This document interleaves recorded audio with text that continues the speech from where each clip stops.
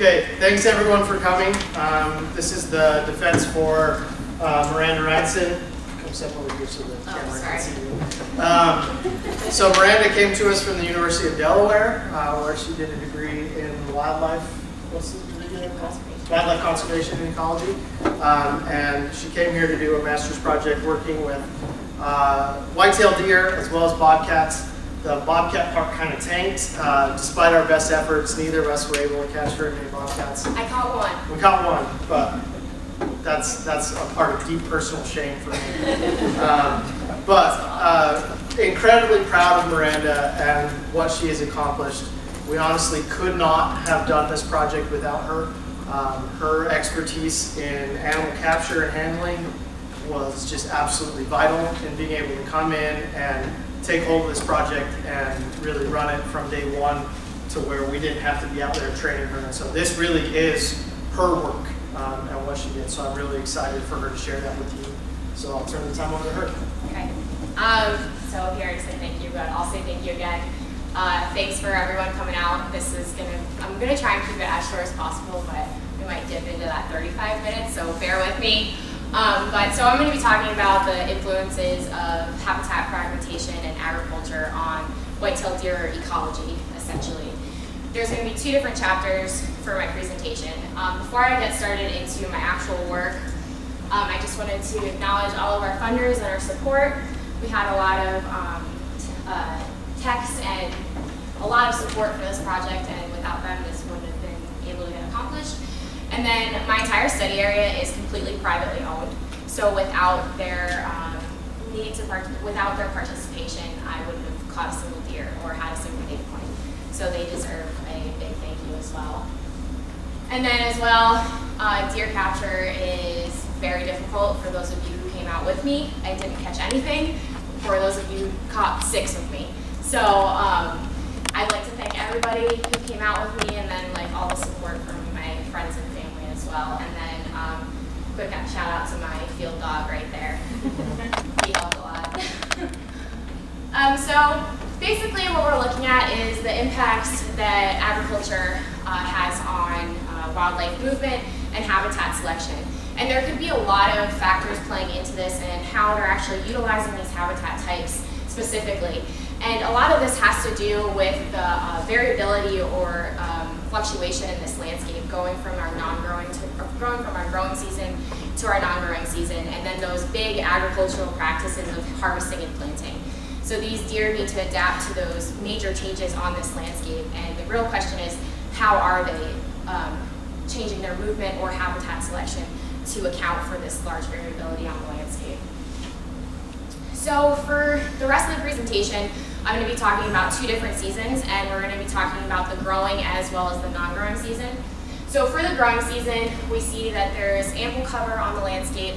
We see a lot of resources in forage on this landscape during this growing time. And then also this could be acting as some sort of connectivity towards our more naturally occurring habitat patches throughout this agricultural matrix. So these crops could be acting as connectivity between our patches that are within this matrix.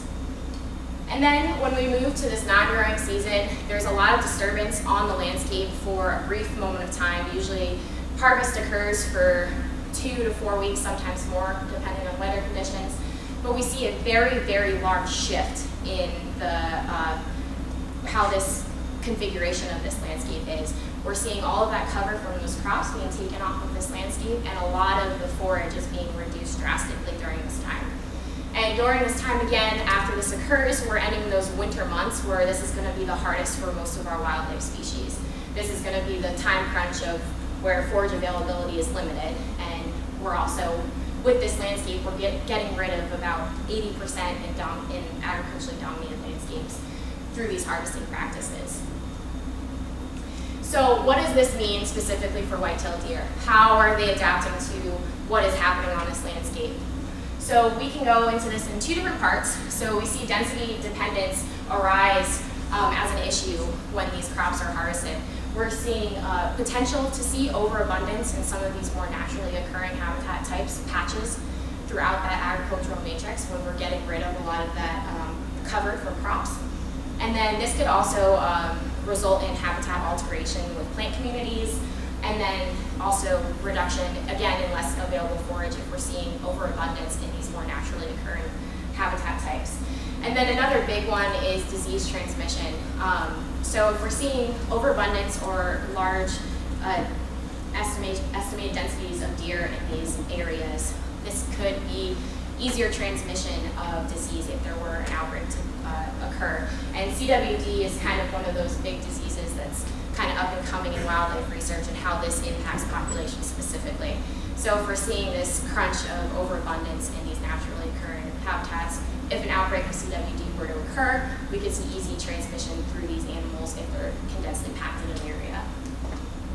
And then as well as increased human-wildlife conflict, crop damage in that summertime, the edges of these more naturally occurring habitats, if there's a lot of deer in those areas, that's going to be high crop damage, as well as vehicle collisions. A lot of roads are being used in agriculturally dominated landscapes, and this could increase the amount of vehicle collisions and entail increased human-wildlife conflict.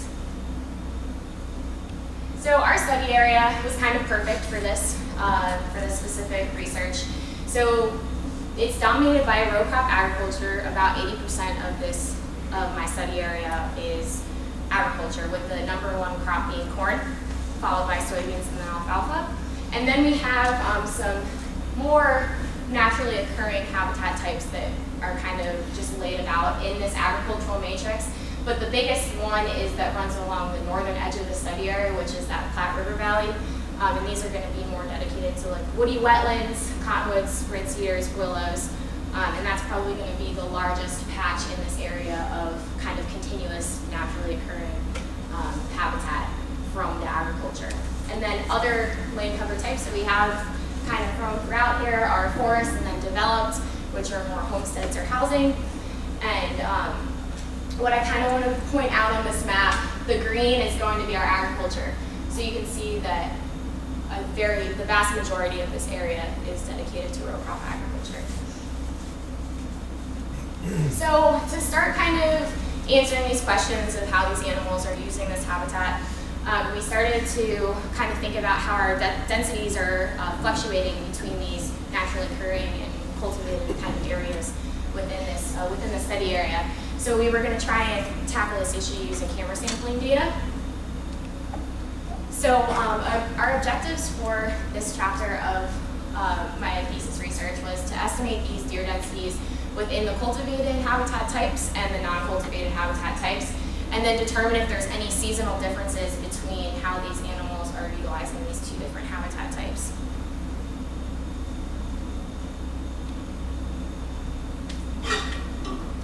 So we randomly placed cameras throughout the study area, and we separated it into cultivated, which is shown in the darker gray, and then non-cultivated, which is shown in our lighter gray colors. So we placed cameras throughout this landscape randomly, and our pink cameras are going to be our cultivated, and then our orange cameras are going to indicate a non-cultivated camera sampling location. So we had to determine our sampling period, and we wanted to do this absence of any outside pressures, so to make sure that we're seeing how these animals are actually utilizing this landscape without pressures on them outside of just these seasonal changes. So we looked at the growing season from early July. This is kind of after that partition period or their fawning period, and also when we kind of estimated corn growth to be high enough for a deer to pass through completely covered. Through the end of August, our start of hunting season. And then again, the non-growing season, we had the end of hunting season, give or take a few days to let them adjust from those added pressures, and then finally ended in March for the non-growing season. So for our cameras, we put out 27 Bushnell trophy cams, and they were taking images every 3 seconds. So if an animal passed by, the camera would motion detect it, and then it would wait 3 seconds to then motion detect another observation or another animal walking by. And then they did this with a burst of 3 images every time. And then we placed cameras roughly about 1.5 meters on a fence or a tree post, because we thought that this would give us the greatest vantage point to see a deer. So then we had to do camera placement to make sure that these cameras were representative of these two habitat types. We wanted to make sure that they were representing these habitat types, and what we did was we buffered each camera location by the average home range size of white-tailed deer, and this average home range size we got from our collared or GPS tagged animals in the area. And then if we had a greater than 50% cultivated land, it was dedicated as a cultivated land camera. So to give you kind of an example of what we did, so we buffered this by 1.6. This is our camera location. We buffered by 1.6 kilometers squared. Again, average home range size of the deer. And then our orange is going to be our non-cultivated area. So as you can guess, this is a non-cultivated camera. And then when we move into our cultivated, green is going to represent cultivated. So you can see that this camera is pretty representative of a cultivated area. So for the methods, we did point count analyses for both seasons and habitat types. So essentially we ran 4 analyses to account for those differences and to estimate densities within those areas. And we did this all using the distance package in Program R. So to kind of walk you through what distance sampling is, it's pretty common when we're doing bird point count surveys. So you're standing at a location, so think of yourself standing at that green dot, and there's observations occurring all around you. So when you hear those observations or see that observation, you make a distance marker to where that's occurring, and this is how we can estimate those densities or abundances of populations in this area. And so what we did was we took a modification of this, which is in a paper by Howe et al. 2017. So obviously our camera is now our sampling point, and so we can only see one chunk of that 360 view. So what this modification is doing is basically taking that and replicating what's happening in front of the camera here is happening 360, and that's how we're modifying for only seeing a chunk of that 360 view. And from there, again, we take distances to where that animal is in front of that camera, and how we estimate those densities is through detection probability. So if we're close to the camera, we have a high detection probability, and it decreases as we go through, and this is how we get those estimations of our populations. So to get into the results, I broke this down into our growing, and then our non-growing, as well as cultivated and non-cultivated. And as you can see, we had some differences in our cameras, and that's just because cameras fail sometimes, and then also we had a lot of difficulty within this cultivated area getting permission, so that kind of restricted those camera placements as well. But I want to kind of focus in on, this is our observations per camera per 10 days, and we see for that cultivated habitat type, we go from about 7.39 per 10 days into less than 1 every 10 days. So there's a pretty steep decline in the amount of deer that we're seeing in these areas, just off of observations alone. So then when we get into the results of this camera sampling and estimating these densities of these deer, we see that the densities in the cultivated and non-cultivated section, these were our significant findings. Our confidence intervals didn't overlap. And going from the cultivated and non-cultivated, even during the growing season, we see a high jump. And then I'd also just like to point out, when we go from the growing season to the non-growing season, we see a jump in the density estimates in those non-cultivated areas. And then another significant finding is, while we saw declines in our cultivated section during that non-growing time, again, we saw increases in density estimates during this non-growing season. And this kind of makes it a little bit more clear. So focusing on this red box during that non-growing season, we're seeing significant differences between cultivated and non-cultivated habitat types between those two density estimates. And then, unfortunately, we didn't see significant, our confidence intervals are overlapping here, so unfortunately that's not significant. But we want to just focus on this red box here and showing that there is a very large decline in the amount of deer densities within these cultivated habitat types. So to kind of bring this all together, we're seeing a redistribution of deer during this non-growing season. Again, this is our winter time. This is our harshest kind of season, so it could be moving to kind of play into what's happening on the landscape.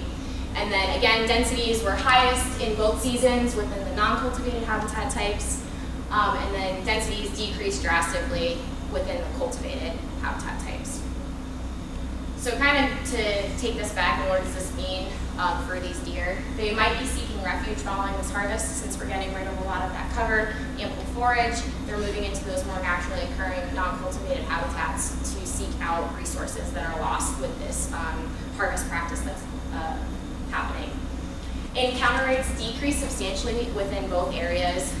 So I thought that was kind of odd, so I looked at that again, and from like some of our GPS locations, and there could be an increase in movement, so that's why we saw about 1,800 observations during the growing season, and then when we moved into the non-growing season, we only had about 800 encounters of our cameras, and these cameras were placed in the same exact location in the growing and non-growing season. So increased movement due to that loss in forage, loss in cover, could have made it so these animals weren't passing by the camera as frequently, so we got less detection rates. What could help tighten up these confidence intervals or get more precise estimations of our densities of these deer would be increasing that camera surveying. So this was only done for one non-growing season and one growing season. So increasing that to multiple years might help with more observations, tighten up confidence intervals, and give us more precise estimates of what's happening. And then another downfall is the private lands. Some areas we were not allowed to survey. So we might be missing some of these key areas of where deer might be in higher densities, but we just can't see that. So land ownership is kind of playing against us in this sense. So maybe to counteract that, putting more cameras out in places that we have access to. Sorry. And I just spoiled myself, it's fine. Okay, so we're obviously seeing something happening with estimating these densities. We're seeing them go from this cultivated landscape drastically, reducing their use of this cultivated landscape during the non-growing season. So now we can kind of start tackling habitat selection issues using finer scale data off of our female GPS collared deer. So the objectives of my second chapter of my thesis were to see how their habitat selection is changing between the growing and non-growing season. And we wanted to do this at the population level, which is second order selection. And so we had to try and spread out our capture locations to try and get animals utilizing different areas of this study area. Excuse me. So our red circles are indicating trap locations, so we tried to spread it out within this cultivated landscape and non-cultivated, as well as trying to spread it out as far south as we could. Unfortunately, these trap locations, we put efforts into these areas but didn't catch any deer. We saw sign of deer, but they were very far and few between, so they were difficult to catch and maybe not even there at the time that we wanted to capture them. So unfortunately, we didn't get any deer in this area. So for our animal capture, we fixed our adult female deer with GPS collars that were taking one location for every hour of the day. So it was a 24-hour fixed rate. And we captured our deer using drop nets and clover traps. We had a lot more success with drop nets, but we did use both means of capture to capture these ladies. So now we have to separate this out and to see how they're actually utilizing these habitat types between these two different seasons. So kind of how do we separate these two seasons out? So we got our growing and non-growing season using net square displacement of deer, and essentially that's just, we captured all of our deer in what we assumed would be their wintering grounds, because we captured during that winter season about December, February. So when they took that first fix in where they were wintering, how far away they went and stayed is net square displacement. So we found those dates to be roughly April 20th to November 22nd for our growing season, and then non-growing season, December 9th to April 10th. And I also just kind of want to point out that these dates kind of coincided, give or take a couple days, with those major agricultural practices of harvesting and planting. So then we had to define habitat availability at this population level. So what we did was we have our GPS locations of deer on our landscape. And from there, we took a minimum convex polygon of all of our deer locations, no matter individual. We pulled all of these locations together. And then we buffered this by the median step length of all of those locations, just to kind of account for that outside of the GPS movements, outside of those GPS locations that we were taking.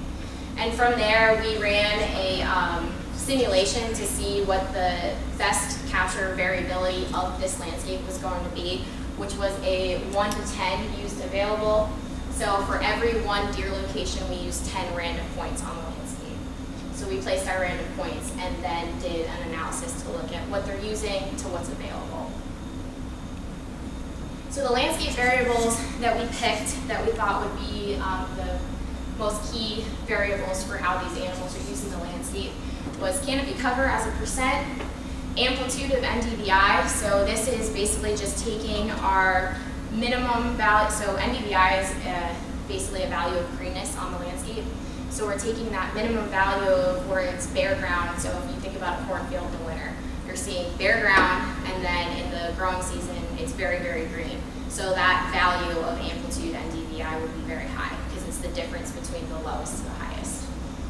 Distance to roads, distance to water, and then land cover. And then we broke this down into cultivated, so crops and pasture land, grasslands, which are naturally to semi-naturally occurring, and then wetlands, woody and herbaceous wetlands, mostly woody dominating wetlands, and then our other, again, of that forest and developed areas. And we placed these in other because they only made up for less than 3% of the land cover types in the area. And then for our model selection, we ran a generalized linear mixed effects model using our individual as our random effect, and then hierarchy model selection from there, and then there are AIC to determine what our top model was going to be. So to get into our results, we had 18 females during our growing season into our analyses, and then during our non-growing season, we had 21 females. The reason those differ, again, deer like to die a lot, so that's why there's 2 different seasons there, or 2 different numbers of deer, sorry. So then we move on to for our growing season, our most valuable characteristic the deer had the high selection for, where it was NDVI. And then you can just see through the differences here. This is going to be our growing season on the left, and then non-growing season on the right. Yeah. So for when we move into this non-growing season, we're seeing a shift to a wider range of values, and then as well as a shift upwards in the selection and probability of those higher ranging values. And then when we move on to canopy cover was the most influential landscape characteristic during the non-growing season for these animals. And this is pretty, you can see that they have a probability of selection increases by 2% after we hit that harvest and go into this non-growing season. So they're seeking out that cover that they're losing from those, potentially losing from the crops on the landscape. And then distance to water and distance to roads. For distance to water during our growing and non-growing season, they like being closer to water for both. And then for our distances to roads, we saw no significant relationship for our growing season. And then during our non-growing season, we saw that they're selecting for areas further away from roads. During this growing season, no relationship to water could account for irrigation that's occurring. There might be water throughout the landscape that's easier to find. Or I'm sorry, I messed up there. Just forget what I just said. And then for the selecting areas further from roads, this is hunting season. People hunt off roads a lot, so they might be looking for areas away from roads during this time to kind of get away from those hunting pressures. And then habitat type, this again on our left is our growing season, kind of not huge differences in the habitats that they're selecting for. And then when we move into our non-growing season, we see a 2 times increase in their selection for woody wetlands. So this might be indicating that they're selecting for that Platte River area, and they're seeking out forage, potentially more cover in that area due to this harvest that's occurring on the landscape. So again, canopy cover is super important during this non-growing season, since it's possible that we're seeing them lose this cover during the non-growing season from harvest. And then these selection for median values could be showing that these animals are still targeting more naturally occurring areas because they like forbs on the ground. Those are high nutritional content for them. So these natural areas might still be something that they're seeking out no matter the season for those median values. And then again, that understory vegetation is still important to them, even though there's ample crops and other forage on this landscape. So to tie this all back, to kind of put together these two chapters and really look at the question of how are these animals responding to this drastic alteration that's occurring on the landscape between our harvest and planting seasons. So conclusions coming from both of these are the potential high-risk areas of disease transmission. We can kind of key in on those areas like we spoke briefly about density dependence. If we're seeing these estimations of deer going higher in these more naturally occurring areas, these could be the targeted areas of where we might see if there's an outbreak to occur. It could wipe through pretty quickly if these animals are densely compacted into this one small area. And then reduction in forage availability. Again, they're moving into these more naturally occurring habitats during the winter time. Reducing cover again, looking for, this is all kind of pointing to, they're looking for those more naturally occurring areas. So naturally occurring areas are kind of important to them still, even in the growing and non-growing season, but more importantly during that kind of crunch time of not growing and that winter time. So kind of what we thought for management types would be to kind of manage for those more naturally occurring habitat types. So trying to keep them out of land conversion into agriculture. So animals are moving into these more semi-naturally occurring habitat types. So it's important to keep them there and not reduce them to just one small patch and make those density-dependent issues even larger for one area. And again, these high deer densities, we could be seeing overgrazing problems, so changing those plant communities.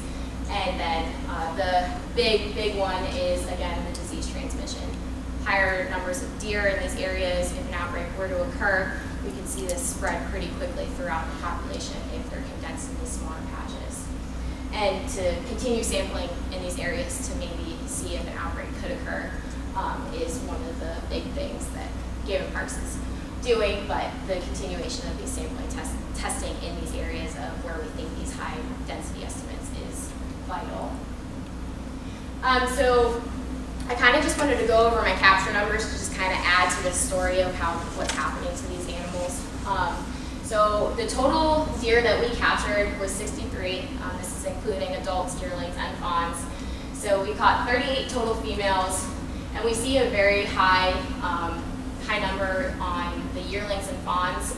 So within that first year of life, kind of going into that second year of life, and a little bit less on those older animals. So we could see something potentially going on that they're not making it past maybe 2+, 3+. And then for the males, we caught 25, and they were fairly the same throughout 7, 8, and 10. And then we had, I just wanted to go through our adult mortalities because we had a lot of deer die for unknown reasons. So our females, we had 26 total adult females, so this drops because I got rid of fawns. And we don't know the fate of the fawns because we didn't collar any of them. But 2 were due to hunter harvest, and then we had 6 unknown deaths that we couldn't, either the carcass was too far gone that we couldn't get an idea of what happened, or samplings kind of came up nothing came up with sampling. Then we had 1 die from lymphoma, which is basically severe lesions in the brain, and they start to kind of act a little weird. And then GPS failures, we had 3 collar failures, so we don't know the fate of those animals. And then males, unfortunately, we don't really know what's going on with the males because we had 12 GPS failures, so we're not sure what the fate of those animals are. But we did get 2 in hunter harvest, and then 1 that did die, which was unknown causes of why he died specifically. So for future research, to investigate habitat selection at the 3rd order, so this is going more for what they're using within their home ranges rather than population. And then male selection, we were unable to do male selection due to that amount of GPS failures. So to throw that in to see how the males are reacting to these changes. And then migration, dispersal, survival, recruitment. I think survival is a big one because we did have a lot die, and to see what's actually going on. Maybe there's an underlying issue that we're not seeing yet. So how they're migrating throughout, dispersing is big pictures next to look at through fine scale data of GPS collared animals. So I just like to thank all of my deer that decided to wander underneath my net and walk by my camera. Without them, I would have no data points. So they were super helpful. Mick, who's in the room right now, raise your hand. Without him, I don't think that I would have caught all of my deer. And this is him and me releasing our very last captured animal. I weigh a lot less than him, so it probably should have went the other way around, but that was a very high note in the project. So with that, I will take any questions.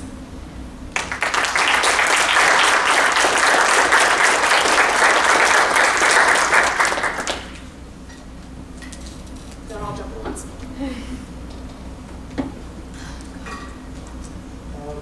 For your growing season, you have April 20th through November or something. I was wondering, would you see maybe a difference in your data if you started, say, mid-June when the corn is higher? Yeah, there might be, and I actually thought about doing that. I thought about looking at getting rid of fawning too to see if that had any impact on what they were doing. We haven't looked at that yet, but that would be something to look at. But It still seems like it would be pretty probably, yeah. nothing out there. Yeah, it still seems like that, but we really wanted to look at that. That's where displacement analysis to look at that switch in habitat selection. So that kind of gave us the biggest, but that would be also interesting to look at, which I do want to.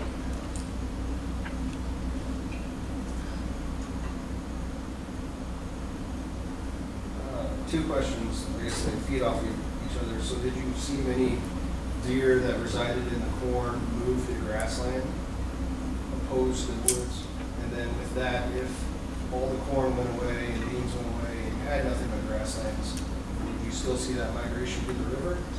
So we had a couple that, again, touching on when I said the habitat selection in third order, looking at individual, we saw that some of these animals were acting differently if they more so lived on that river ground as opposed to the cultivated section.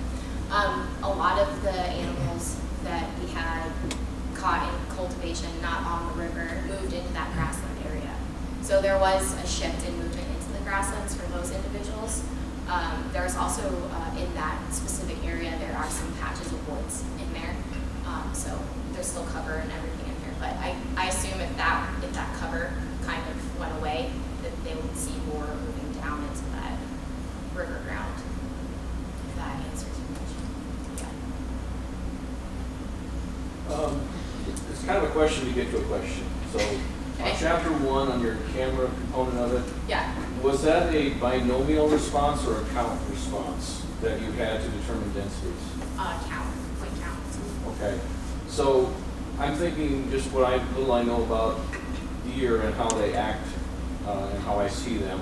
Yeah. So one, you have tied pairs together, is my understanding, that for some portions of the years you have a fawn and maybe multiple does. Yeah. You know, or I'm sorry, doe with multiple fawns, I should say. And then you also, it seems like in the winter, there's a lot more congregation and they're in groups versus, so you have a patchy distribution versus, say, a random distribution. Yeah. We'll call it random, although there's selective habitats, what you're telling us. Okay. So how does that account into your density? Did you account for any of that? And does that explain maybe the high variability that you're seeing on some of your camera data on the non-growing season that was up there? Yeah, I mean, it was definitely a thought, the behavioral, what they're doing between the two seasons. I tried to account for that when we were trying to get rid of that parturition. I mean, they would be up with mom. I mean, it's something to look at, but it doesn't, we didn't account for any of that in the analysis for the point counts. This is kind of a newer method to do this, so there's no really accounting for the behavioral differences between being congregated in a group and patchy. Did you ever think of using it as a binomial response of yes, presence, and no? Yes, but we just... To dampen some of that grouping effect? Yeah, I mean, that's definitely something we we could do, but we didn't specifically look at that. We just did this estimation off of the point counts of what we were seeing in front of the camera, essentially.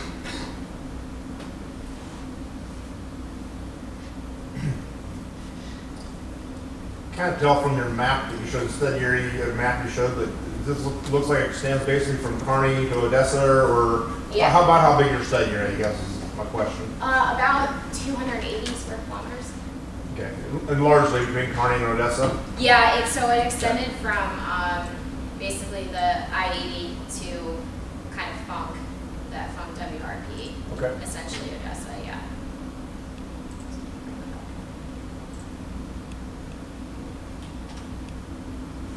Yeah.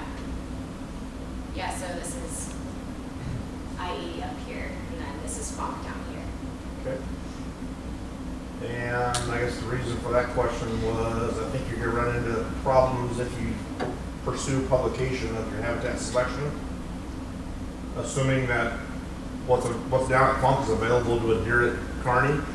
I mean, they move. I mean, that's only from here to here. If you count the sections, I think it's only about 13 miles. And previous literature that's done migration on white-tailed deer, they'll move 14 plus miles. So you could say from other literature, this is available to them just because of those other migration distances that they do have in some areas.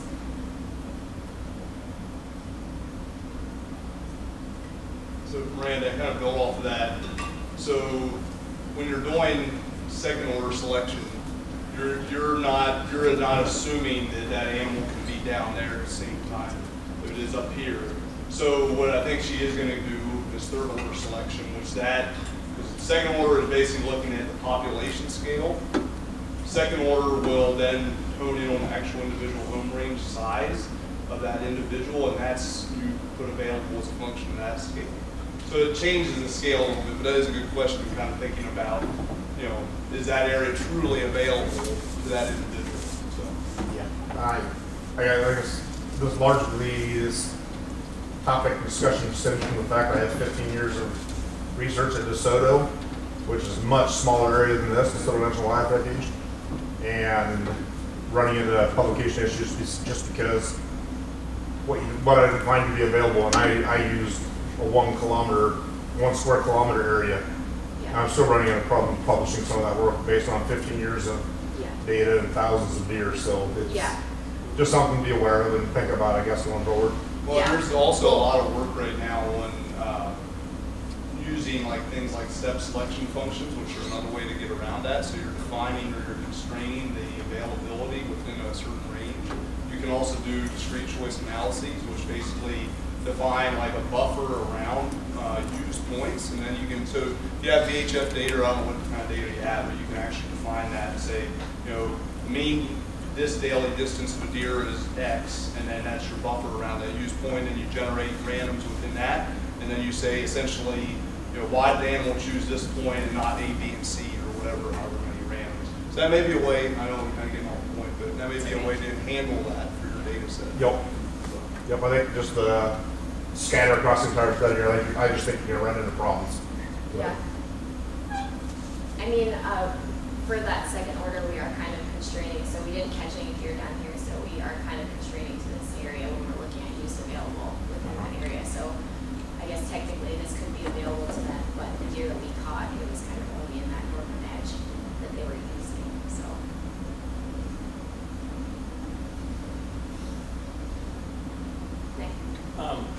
We were talking the other day, you had some site fidelity on some fawning grounds.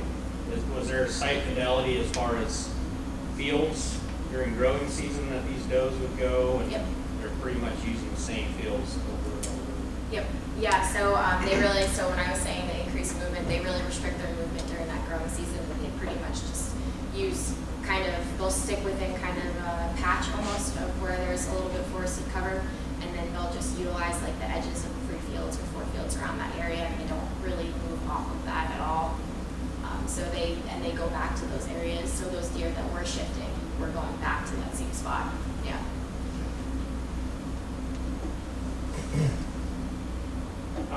Would you expect the difference, let's say at daytime versus nighttime, habitat selection or crepuscular timing selection versus outside that timing? Yeah, so we actually, for the density stuff specifically, we did a peak activity data set, so which was a subset of our 24-hour, and there weren't really that big of a difference in the density estimates that we were getting when we used that subset and in our 24-hour period. We did not look at the GPS data for differences between that activity of night and day, but that's something also to look at, because I would suspect that they'd be using the fields probably at night and then moving in for the non-growing season specifically for moving out at night and then coming back in during the day for resting periods. So that's something actually to look at.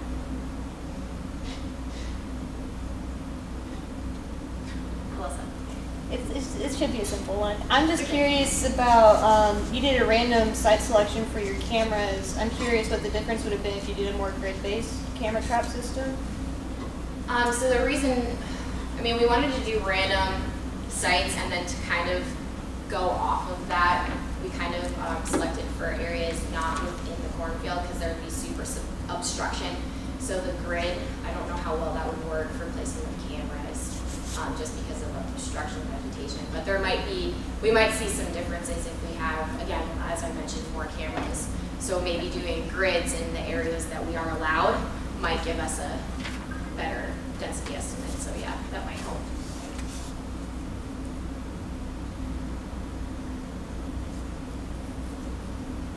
Thank you.